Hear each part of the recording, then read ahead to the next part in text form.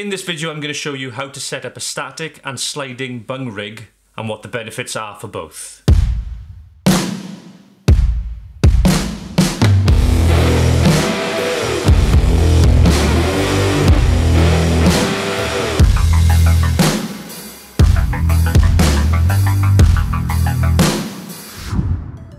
What is up guys, welcome back to another video. My name is Rhys, you know the drill, we make fly fishing videos and tutorials that will help you catch more fish. So if this is your first time here and you'd like to learn more, please press the red subscribe button and smash that bell so that you don't miss out on future videos. Bungs or sight indicators. If you've never heard of them before, they are basically a fly or an accessory that will allow you to present any of your flies at any depth for an extended period of time. Now I've done a whole video on bung fishing already, which I'll share with you at the end of this video, but one of the questions I've had nigh on every week since making that video is actually, how do you set up a bung rig? So the guys over at For Your Fly have kindly sent us down some bungs to work with, so I'll show you how this works.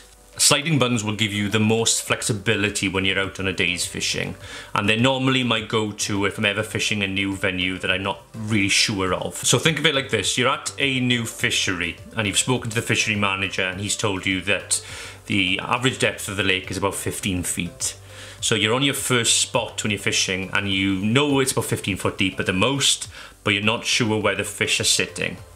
So if you set up with a sliding bung, and let's say for example you've got a cat bug underneath it, you start at 3 foot and you fish at 3 foot for the first 12 minutes. After 12 minutes you then increase it to 6 foot, and then after a further 12 minutes you increase it to 9 foot, 12 foot, 15 foot. So within that period of, let's say, what is that? That's 3, 6, 9, 12, 15, 5 12-minute intervals, which is an hour. You've covered the whole depth on that peg using the bung. Now you'd only be able to do that quickly and efficiently with a sliding bung. And that's a perfect example of why it can be more effective than, let's say, a static bung. Because within that first hour you will have found where the fish are at. And then using that knowledge, you can adopt that to your other methods. So when you then put the bung rod down and pick up a lure rod, well, if you know already that the fish are between 6 and 7 feet, you know that when you cast up your fast intermediate, the first cast, you should be counting it down at least 30 or 40 seconds, or alternatively changing to a heavier sinking line. Now if you started with lures, for example, you'd have had to gradually work your way through the water columns to find that. But the beauty of a sliding bung is that it's already worked that out for you within the first hour. One of the other benefits to a sliding bung as well is that it offers you the greatest control and sensitivity toward the fly compared to every other bung that there is. And for beginners it's perfect as well, because if there's no hook on the bung, you're less likely to get tangles or problems with your casting. So for your bungs, they come in 3 different sizes. You've got small, medium and large, and they come in a variety of different colours. So in front of me here I've got a orange and yellow, a pink and yellow and a black and yellow. So in terms of looking at colours, I've got 2 basic rules. If it's overcast conditions, you fish bright, so you fish your orange and pinks and yellows. If it's sunny, you want something with a silhouette, which is why I would switch to the black and yellow. In terms of picking the right size, this will largely come down to you and what you need. If you've got bad eyesight, you're going to want to fish the big ones. If your eyesight is great, but you want the most sensitivity you can get, you want to fish smaller. On a 3mm tungsten blob, or an egg, or a mitt, or a squirmy, I prefer the small bung. It offers you the right balance basically between seeing the bung and getting the sensitivity that you need. The medium ones I would look at if you're fishing with a fair bit of wind, and then the big ones then are if you're chucking a massive line or it is very, very windy. So in terms of how you rig these up, let's have a quick look. For a sliding bung rig, I've gone for 8-pound fluorocarbon leader. The leader length is going to be about 10 feet. This is the pink and yellow, and they will come set up with 2 wires. So you've got 1 spare pack of wires with beige stoppers on. So these beige stoppers are used just to reinforce either side of the bung if you need it. And then you've got 1 wire with the bungs on and a black stopper. So before you attach anything on, measure out your leader and do not attach it to the fly line. I'll explain why now. You're going to pull up your bung, and then it's going to have at the top a small circle where you can run your leader through. So you're going to run your leader through there, pull it out at the desired length that you want, and then you're going to push through the bung and the black stopper that comes with it. So just give those a good push through now. And once you pull them through a bit, work out of the two parts you have here of leader, which side is the shorter. Pull that through just like this.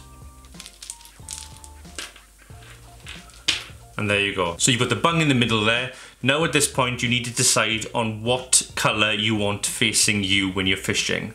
This is precisely why we haven't attached the leader to the fly line yet.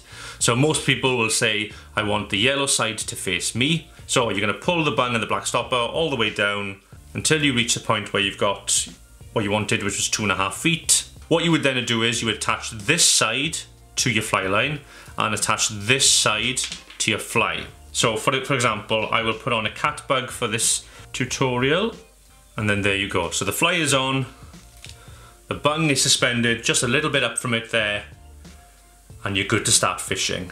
Okay, so static bungs are less flexible than a sliding bung, but don't let that put you off, because there is one key thing a static bung can offer you that a sliding bung can't, and that's an opportunity at a fish. So for you, do a range of different colours of static bungs. You've got fluorescent yellow with a touch of black, fluorescent yellow with a touch of orange, bright orange, and then the glow in the dark white bung. This thing is bright, believe me. So why are we having a conversation about static bungs? Well, static bungs are mandatory in any sort of competition fishing that you enter into. So to make these competition legal, you need to make one slight amendment, and any comp legal fly in the Fib Smoosh must be made up of 3 materials. So what most anglers will do is that they'll just touch on a piece of thread and a piece of dubbing or glister, anything just to meet the rules of Fib Smoosh. So should you fish a static bung over a sliding bung? My opinion, yes you should. Why? I'll give you an example. On this year's trial for Wales, I was fishing a whatsit under a bung. Now the fish took the whatsit, and whilst I was playing that fish, this bung was flying around under the water following the fish. A second fish took this bung under the water, and I landed both fish. And the end result of that morning session meant that I came first, having 9 fish, over the person who came second, having 8 fish. Now if I hadn't fished a static bung, I wouldn't have come first. I would have probably come second or equal on points with the other angler. But because I fished a static bung, it gave me that extra 1 fish. And that's what it comes down to in competition fishing. It is all about the smallest of details. So how do you set this up? Okay, so similar cast again. I've got 10 feet of 8-pound fluorocarbon leader. And I'm going to start my bung at, let's say, 3 feet. So 3 feet is just past my shoulder. So all I'm going to do then is take a small diameter of leader. The leader at the moment is probably about 5 to 6 inches long. And I'm just going to attach it with a 3-turn standard dropper knot. And then once that's on properly, cut off the remaining end. And then you're left with this piece. So at the moment this piece is probably about 5, maybe 6 inches. I'm now going to drop it down to about 3.5. The reason for that is I want that bung as close to the main line as it can be. The longer your dropper leader is, the longer it's going to take for that bung to move when the fish takes the point fly. So we'll just attach the bung as a dropper via a simple double davy knot, and then there you go. So as you can see, there's probably about 2.5 inches, I would say, there of leader, and then you're going to come down to your point and you're just going to attach your fly again. So for example, I'm going to go back to the cat bug, put that on via a double davy knot, and then you're good to go. So the static bungs all come in one size.